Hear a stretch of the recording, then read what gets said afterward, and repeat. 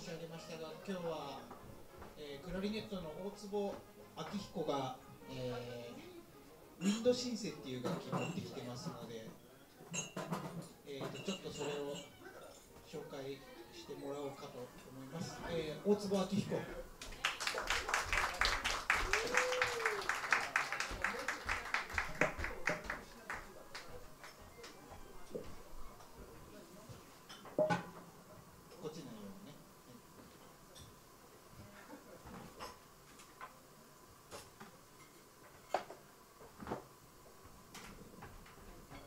これがウィンドシンセです。じゃじゃーん。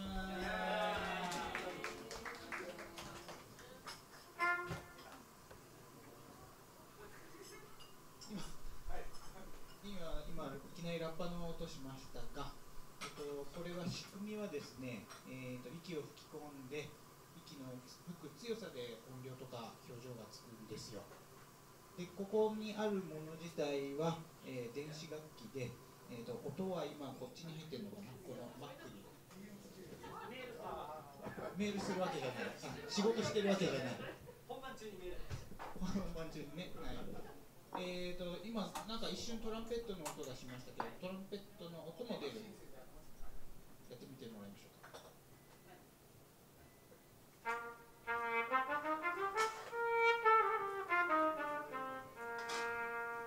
ちょっと新緑くん降りてきてもらえますか。生楽器とどっちが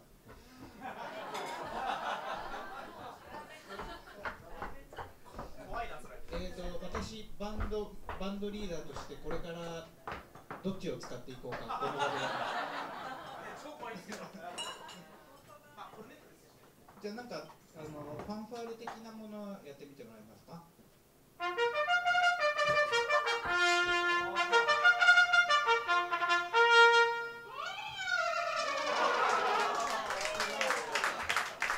じゃあそれ、1オクターブ高くやってください。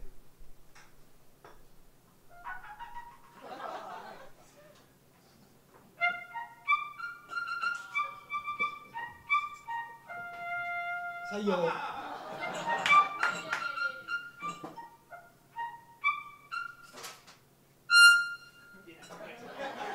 ちゃんと出ない音とかあるんですね。トロンボーンみたいな音も出ますか。トロンボーンで今日持ってきてない。トロンボーン持ってきてない。はい。バンマスをこのまま続けてもらうかどうか。楽器を用意。ちょっとバンマス狙ってる。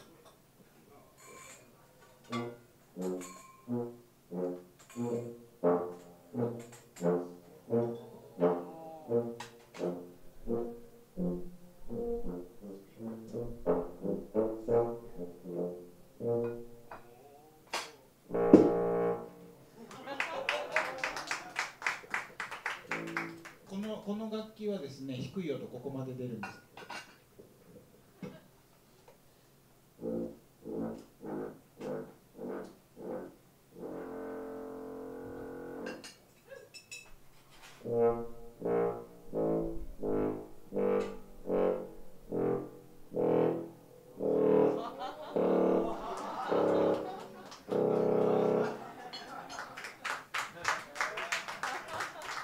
参りました。バンジョー入ってないですね。バンジョー入ってないですね。それ全部やると、僕一人で全部やる。ね。まさかドラムなんかないっすよね。ドラムはある。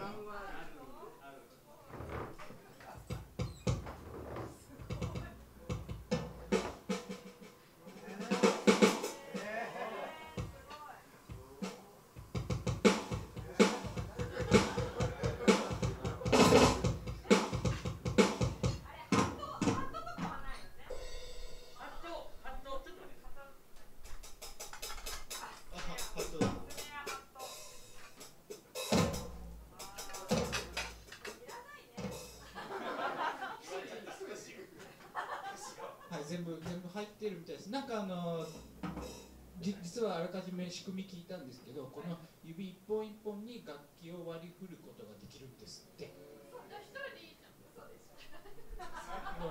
もう一回指が見えるようにパターンやってもらっていいですか。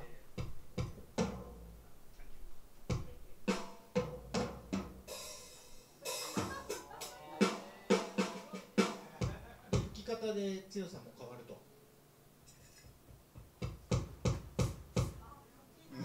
なんか半分無意味な気もしますけど。ね、叩いてくれる人もいるのに。何してんだろう。はい、じゃあメンバーの皆さん来てください。さらになんか楽器じゃないやつも仕込めるそうでして、例えば。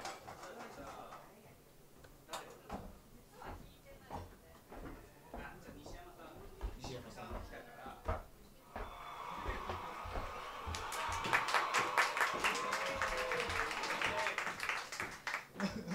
吹いてる意味がわかんないですけど、光弘君。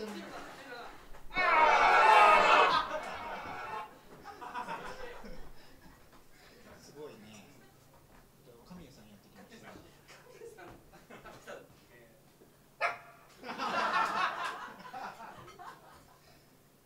はい、というような、ウィンドシンセですが、今私たちのやってる音楽と時代交渉まるっきり違いますが、それでも一曲使ってみてもらいたいと思います。普通のサックスとかもできるんですよね。本来あるべき姿。本来この楽器が使われている。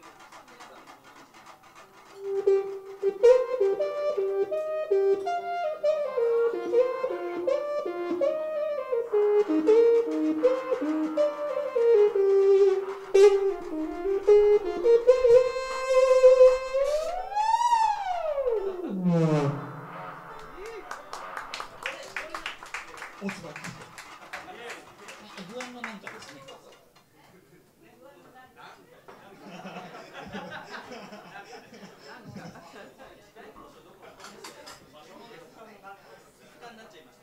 はい、じゃあいろんな音色、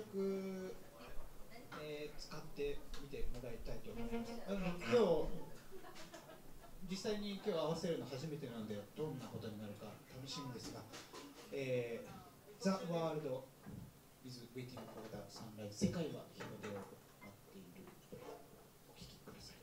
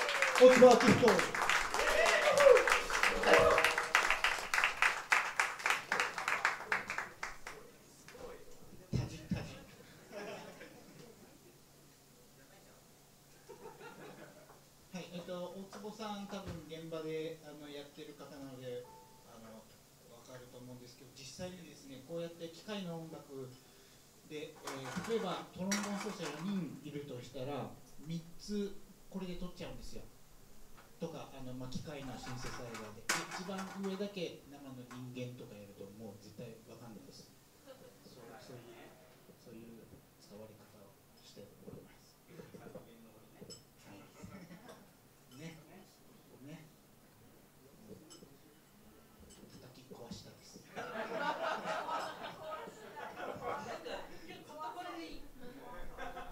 なんかね、楽そうに吹きますよね。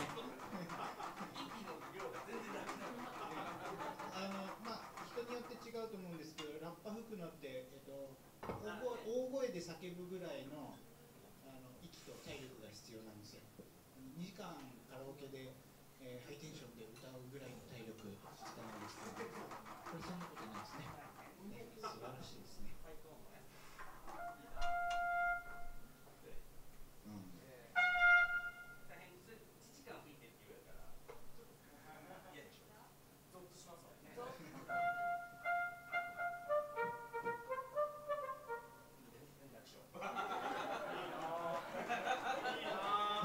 ウィンドシンセとおつぼお聞きました。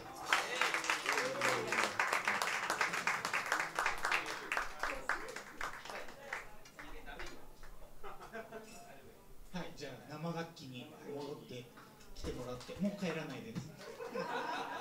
はい、じゃあ続けてまいりたいと思います。アメリカンパトロール。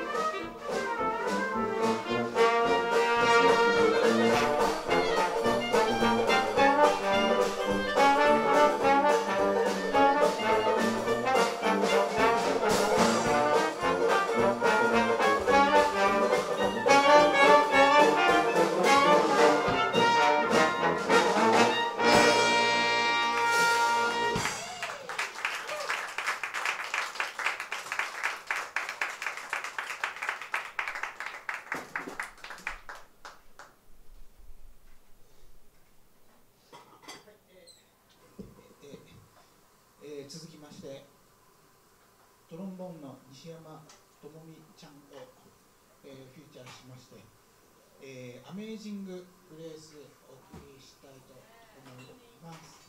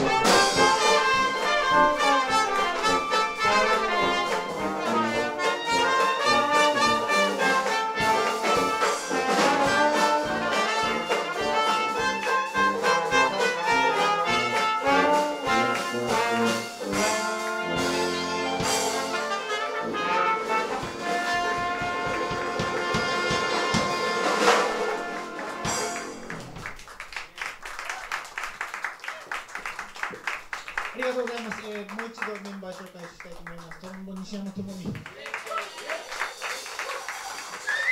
ルネット新緑正史、ドラムス神谷雄一郎、バンジョー光弘勝利、クラリネット大坪明彦、チューバベルキナ俊則。ここではまた、ここでまたゲストボーカルを呼びたいと思います。来てますかね、準備できたかな。はい、皆様後ろをご覧ください。本日のゲストボーカルです。光弘勝利。はい、入っております。またそこで。さあ、じゃあ、ここからまた、歌物といきたいと思います。じゃあ、まずは月光値千金。今日は月が出てましたかね。ね、出てたよね。大丈夫かな。そんな歌を月光値千金という歌を。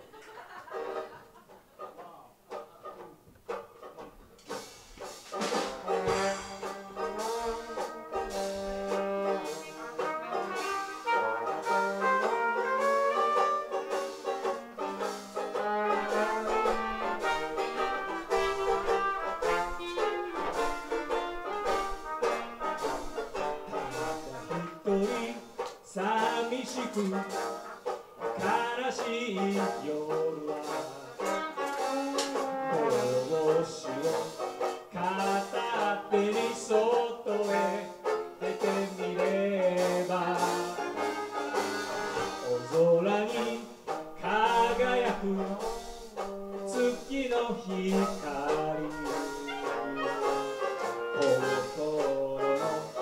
悩みも消えて後もなし三日月の夜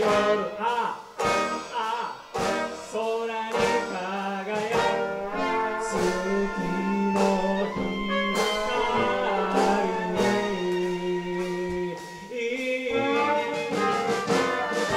一人寂しく悲しい夜は心の悩みも消えて後のなし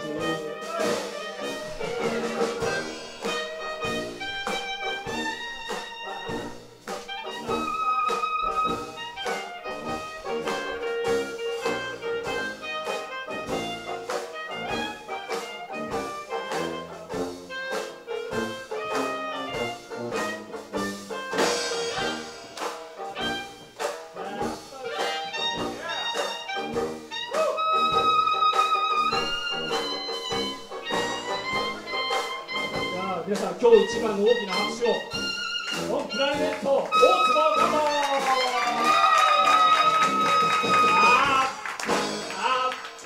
三日月の夜空に輝く月の光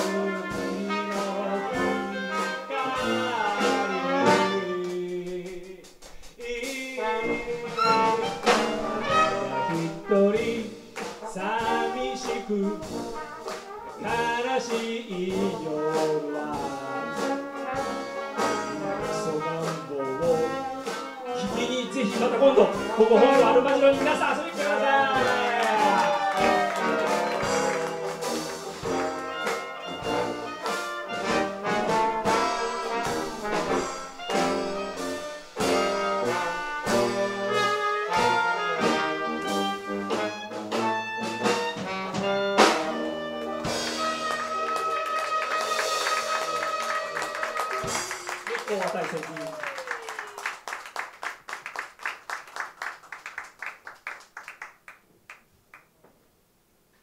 じゃあ次はですね、皆さんここまで歌や演奏を聴いていただきましたが、私たちみそガンボでですね、皆さん参加型のライブとなっておりましてですね、ここからはですね、ちょっと皆さんにちょっと体を動かしていただきたいと思います。簡単でございます。僕がやる通りに腕を動かしていただけたら、ある文字が浮かび上がる。ちょっと肩が上がらないという人はちっちゃめで、そうですね、その辺は皆さんの許容範囲でやっていただいて、まずはですね、L、どっち L ね、間違えてる、こっち。からない人はもうこれで、あ、はい、次は O、L、O ときた。次はO、V。そして最後は気持ちいいでございます。じゃあラウでございます。行ってみたいと思います。で皆さん L、O、V でやっていただいて。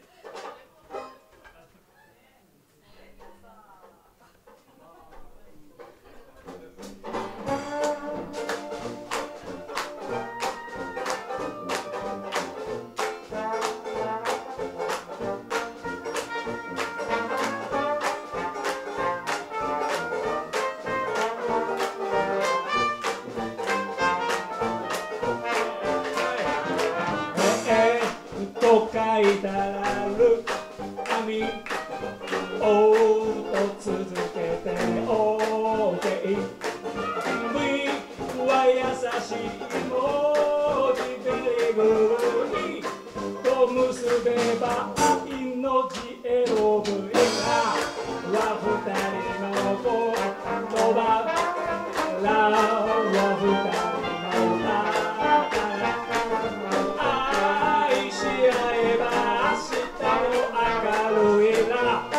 Love you, love, I love you, love 新曲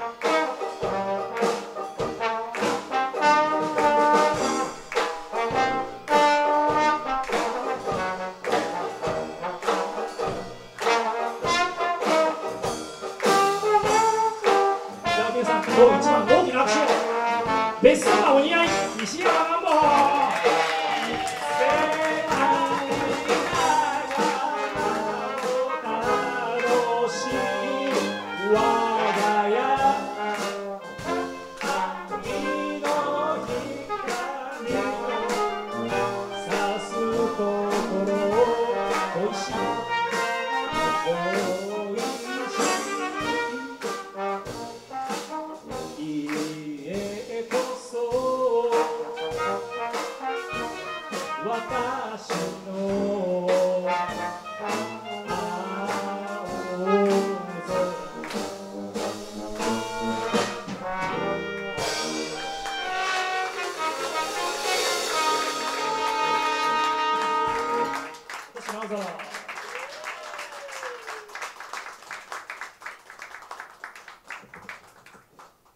それでは皆様と過ごしてまいりました楽しい時も的な挨拶をしました。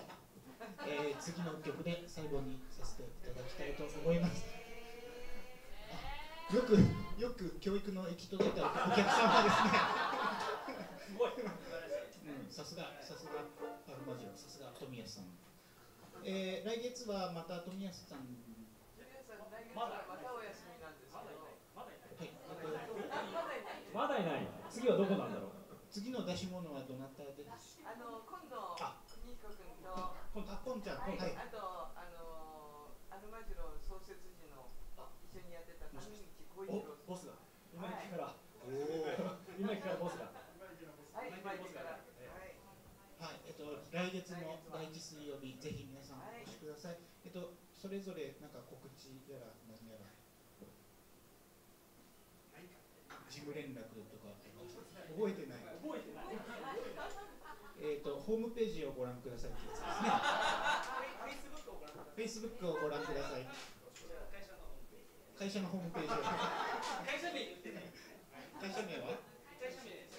金シャチ音楽団って言います。金シャチ音楽団。怪しい名前ですが、ちゃんとした音楽やってます。神谷さん、次は。光弘君は。僕は明日通常の仕事に戻ります。そこ行けばいいですか？僕かろうじて1個覚えてるんですけど、あさって大原町、僕名古屋の西隣の海士っていうところに住んでるんですけど、そこの、隣町の大原町っていうところで、管楽器覚えてない6人編成のバンドで地図っていうバンドやってるんですけど、大原町恵比寿カフェっていうところでやりますので、お近くの方はぜひお越しください。じゃあ、次の曲で最後にしたいと思います。写真撮るなら今のうちだよ。行きましょう。When you smile, keep on smiling. The whole world smiling.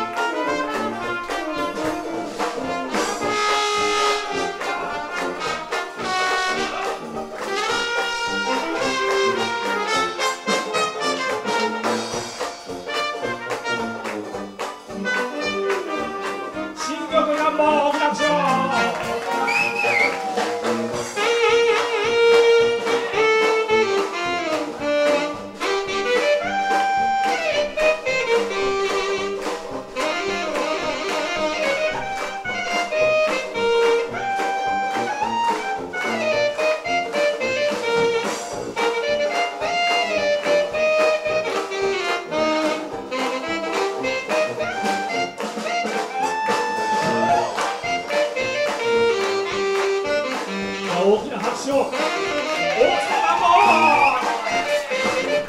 Smiling, the way you're smiling, the whole world smiling.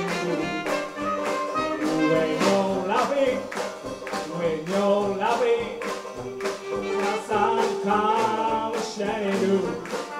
微笑みの花束を忘れずに胸に抱き心の青空アルマジロの笑顔で